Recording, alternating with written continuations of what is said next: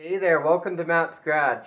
Well, I'm just coming at you with a quick little tech tip here today about these paint straining funnels. This is a 190 micron paint strainer, and you can actually use this to do an at-home oil analysis.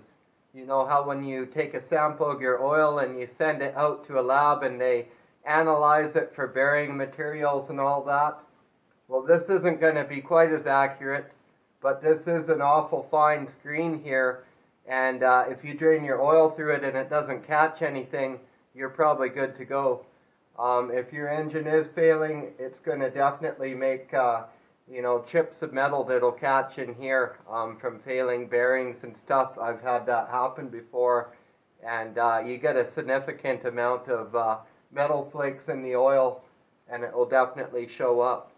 So I'm just going to be doing this here today on this 2003 PT Cruiser Turbo that my mom recently bought.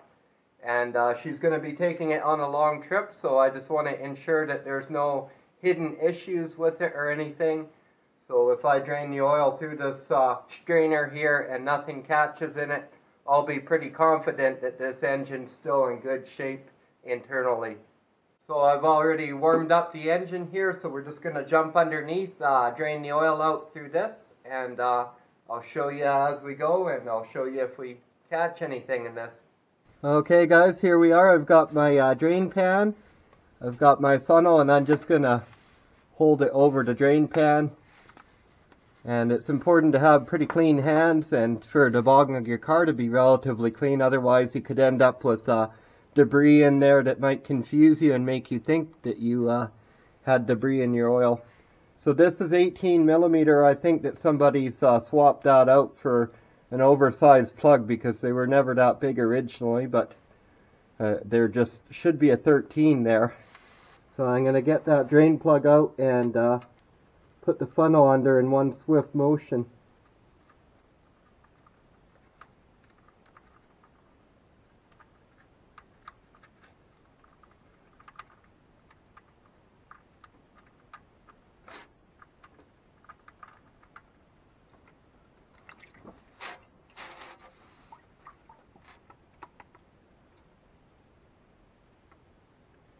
Yeah, I spilled a little, but 98% of it went through the funnel, so it should give us a pretty clear indicator. This is where the sludge and the debris is on the bottom of the pan, so I'm making sure I let it drain through the strainer as well. Okay guys, it's pretty well down to a drip here, so I'd say if there was metal in there, it's going to show up. Just be real careful not to contaminate the strainer as you move out from under the car. So I put the strainer right away on this clean shop towel here to make sure no contaminants, and just let it drain off. And this is literally my first look at it too. And it's looking pretty good. You can see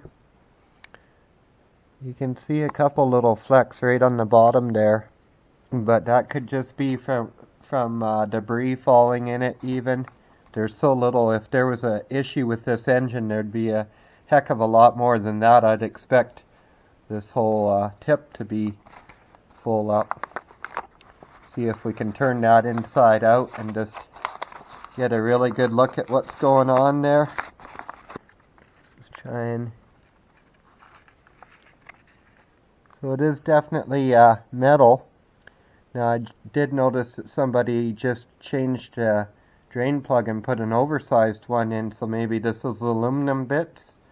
So I'm going to get a magnet here and just see if these stick to it. I've got a relatively clean magnet here, and I'm just going to see if the pieces come off my finger and go on it or not, because if they don't, then they're aluminum and it's not an issue.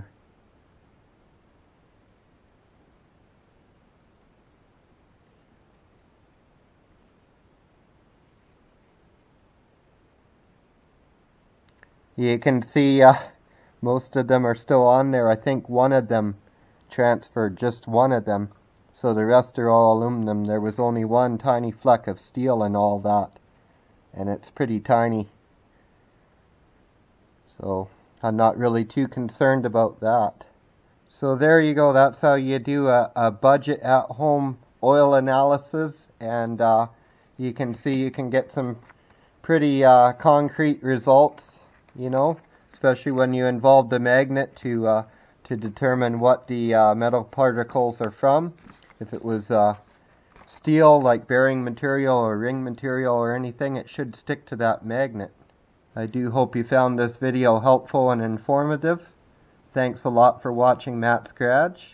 Don't forget to like and subscribe, and have yourself a great day.